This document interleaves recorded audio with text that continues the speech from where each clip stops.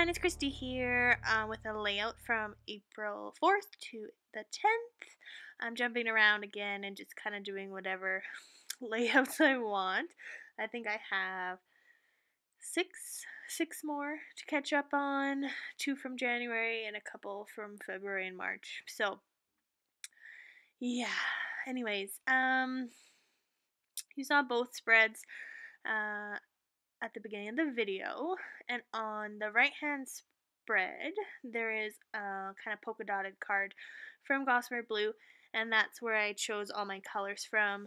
So it had pink, gray, yellow, and then this really pretty green color, which I hadn't used before, I don't think, ever. So I was really excited about using the green, and the only matching card that I could find was also from Gossamer Blue, and it said, "Oh, the possibilities." So I decided to cover that up and make it into my title card. And so I pulled out this white doily from Maggie Holmes open book, and then I just cut a piece of this gray star paper that's from a Studio Calico 6x6 pad, and then I just kind of pulled out some ephemera that fit with my colors, along with this puffy sticker from the Maggie Holmes Bloom collection. These sticker sheets from the Maggie Holmes collection, the puffy stickers, like, I feel like I've used them on like the last like 20 layouts that I've done, but they're absolutely gorgeous, and they just always seem to fit with what I'm working on, so I think it's kind of fun. I'm just pulling out these black thickers. I went through. If you follow me on Instagram, you saw the state of my crafting area. So my craft room, well, it's not a room. My craft area is in the basement, and it serves multiple purposes. It's a guest room, it's a playroom, it's a scrap room, it's everything. And so what had been happening was I wasn't really cleaning up. And when guests would come over, I would just kind of cram everything into the Alex drawers. And that solved no problems at all. And my daughter really likes playing down there, but I can't have her play down there because it's a mess and she'd get into everything. So it was time. And anyway, so I sorted through everything. Everything's sorted, and all my thickers and alphas are all in one place. And I went through all of them, and I still didn't really find any thickers that I loved for this layout. So I just decided to go with the plain black ones, and added them on there, and just did the date, April 4th to 10th. And I switched the top two 4x6s around just because I didn't want the title card on top of like this journaling card. I thought it would be like too much embellishments in this one corner. So I just switched them, and yeah. So this card is also from Gossamer Blue. It's just a pink and white vertical stripe, and it has a little bit of a kind of vintagey effect at the bottom of it. You can't really tell. But yeah, I just wanted to use this as a filler card to write 27 weeks. The photo next to it is a photo of me with my baby belly. When I was pregnant with Nora, I had like this pregnancy journal thing, and it had prompts for every 4 weeks, but I couldn't find one that I liked. So this time around, we're just kind of doing it. We're doing photos kind of like whenever I think about it, or like I'd still try to do it every 4 weeks or so, but like the numbers are kind of random. So I think we did one at 22 weeks and one, and again 27 weeks, and then yeah, but like we did them earlier on as well. So the photo at the top left is a photo of my friend's baby Isabella. She was born early April. No, sorry, end of March. And so on this, during this week, I got to meet her, and I got to do some newborn photos for for them and some family photos, which was really fun. And so this is just one of the photos. This is my favorite photo because you can see like her little foot, and I just really like that detail. So I added a 7-paper vellum heart with some pink twine, and then just a fancy pants label to that. And now I'm on the bottom right hand photo, which is a photo of my dog just kind of chilling. And so I used 2 pieces of ephemera there, just from my stash. When I was cleaning my space, I made my husband like organize all the ephemera. It was organized, but then I kind of just had like this one box that I had just been like throwing all my extra pieces in, which was ridiculous. So anyway, him and I spent a good hour and a half just sorting ephemera into bowls.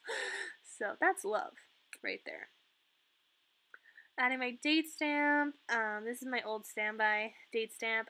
In organizing as well, I was hoping that I would find my Heidi Swap date stamp, but I do not know where that is. So just using my regular one. And then I felt like this bottom corner needed a little something extra, and so I went to my roller stamps and just added a bunch of phrases that were kind of relevant for the week and the week's events. And I'm just doing my journaling now. I left quite a few photos without embellishments. Just trying to keep it simpler and quicker. Like, I want to catch up and I want to do things more quickly, so it's okay to leave some photos blank.